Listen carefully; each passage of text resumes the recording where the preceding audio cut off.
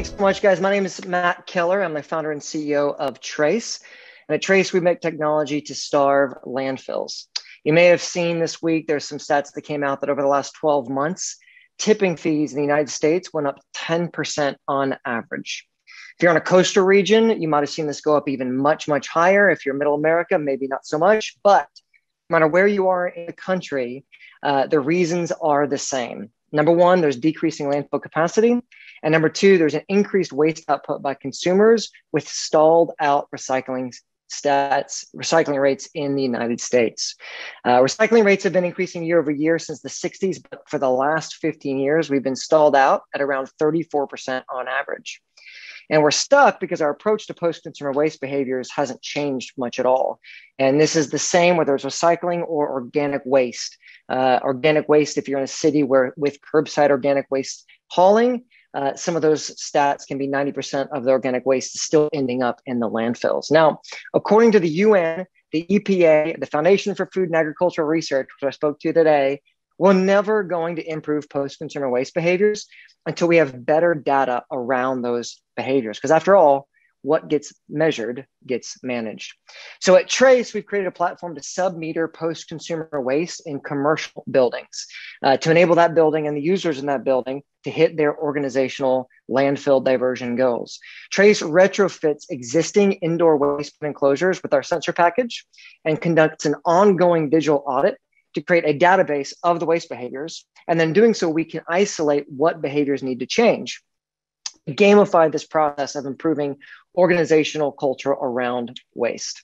It's a three-phased approach. Phase one is a retrofitting with our sensor package of existing indoor enclosures. Phase two is a scoreboard, if you will, based off of the phase one virtual audit. And then in locations where it's necessary, where there's real issues with internally hauling and managing organic waste, there's a phase three of making that more convenient through freezing actually the organics. The Trace subsystems are pretty basic. We retrofit existing indoor enclosures to not create more waste. The 3D printed brackets and systems on the top and bottom give you pictures, capacity, temperature, as well as weight of all three streams of waste: landfill, recycling, and organic waste. And the dashboard's accessible on any phone or any laptop via the cloud-based software to give you access to that virtual audit of the waste bin and what's happening in there.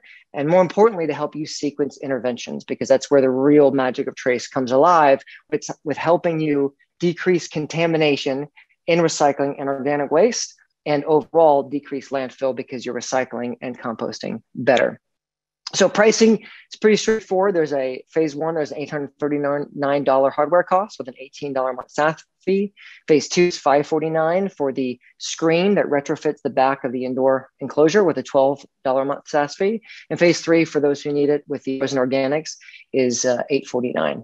And if you've ever bought any high price Rubbermaid or Clean River recycling solution 3-bin systems, you know that this is not much more expensive than the old dumb system already. Our passion is obviously to help cities, counties, states hit their landfill diversion goals. There's a lot of big goals over the next 9 years in the United States. If you're interested in seeing a demo video, or if you have any questions with how Trace works, if you're interested in discussing working on a subsidized 90-day pilot with us in one of your buildings, please reach out to me directly or through our website. We'd love to help you starve landfills in your location as well. All right, thanks so much. I got 47 seconds left. Ben, over to you, brother.